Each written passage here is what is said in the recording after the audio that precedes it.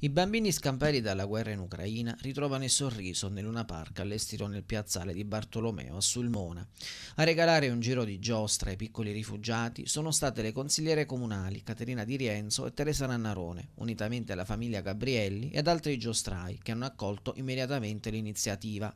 Un piccolo gesto che scalda però il cuore restituisce ai più piccoli tutta la gioia che il terrore di quelle bombe hanno tolto. Così dovrebbe essere, soprattutto per chi vive ancora la fase dell'infanzia. Dall'autoscontro alla pesca, passando per altri giochi, i bambini hanno trascorso un pomeriggio in allegria, alle giostre, con la speranza che lo scenario di guerra per loro resti solo un brutto ricordo. Una piccola iniziativa, una piccola goccia nell'oceano, però su fronte dell'inclusione.